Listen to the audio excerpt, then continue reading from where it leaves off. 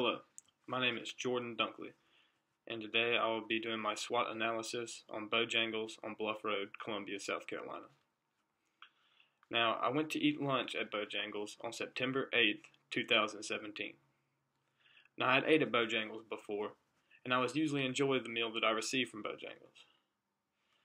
Now, while I was eating, I took notes regarding the atmosphere, the service, and the overall quality of the food. And from the notes I composed a SWOT analysis that focuses on the strengths, weaknesses, opportunities, and threats. Now to begin with strengths, the first thing I did when I got to the restaurant was go to the bathroom. I noticed immediately that the bathroom, along with the rest of the restaurant, was very, very clean. That was an immediate strength that I took note of. After using the bathroom, I went up to order my food. Now, the price was reasonable. It wasn't the cheapest, but it definitely wasn't the most expensive you could get. But after paying for my meal, I did notice that the employees preparing my meal knew what they were doing. They did not have any problem preparing the food or putting it on the plate or cooking it. Now, the food came out really fast, and that was another strength. I'm a very impatient person, and the fast service was a very big strength that I took note of. Also, the quality of the food was a good strength. I'm a very big fan of the Cajun chicken biscuit, and I was not disappointed this time. Now, moving on to weaknesses, as I stated before in the strengths, the performance of the employees was very good, but the customer service was horrible. Now, as I approached the register, the cashier, looked at me and said, "What do you want?" And it shocked me. I had never been to a fast food restaurant or any other kind of restaurant where the cashier looks at you and just goes, What do you want?"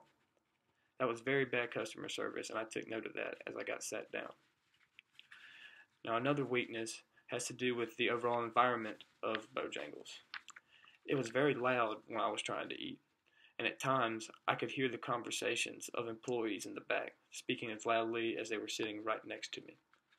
This environment was not peaceful, and that was a very identifiable strength while sitting there eating. Now, moving on to opportunities.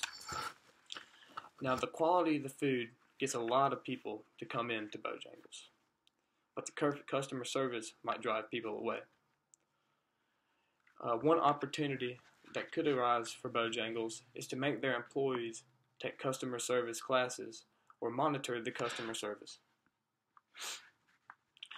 If the customer service improved, more people would come eat because they wouldn't be driven away by rude cashiers saying, "What do you want?" when you come up to order food.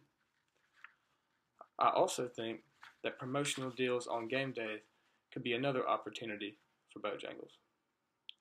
Being in a prime location right by Williams-Brice Stadium, if more promo deals were offered, more people will come out to eat. Now, I know that they do offer the tailgate specials and stuff for Bojangles and other promotional deals, but if they could come out with cheaper deals instead of paying $30 to $40 for a tailgate basket, maybe paying $20 to feed 2 or 3 people, or maybe even 4 people, I think that could get more people to come in on game days. Now, finally, I'd like to talk about the threats of Bojangles. Now, Columbia is located right around a college town, and the Bojangles on Bluff Road is located far away from campus, all the way beside Williams-Brice Stadium. So college students will not drive out there to get their Bojangles biscuit. Now, Bernie's Chicken is another threat for Bojangles. Located right down Bluff Road, right past Bojangles, is another chicken shop that's loved by many Columbians. Now, the competition could be a huge threat to Bojangles and potentially take some of their customers away. Now, as I stated before, the price was reasonable, but it could also be a threat for Bojangles. Now, other fast food companies offer cheaper food that could affect the lower income families in Columbia. Now, people with less money might go somewhere different instead of paying the $5 or $6 for a Bojangle chicken biscuit. Now, in my conclusion, I had a positive experience when I visited Bojangles. The quality of the food will make me come back, even though the customer service was not up to par.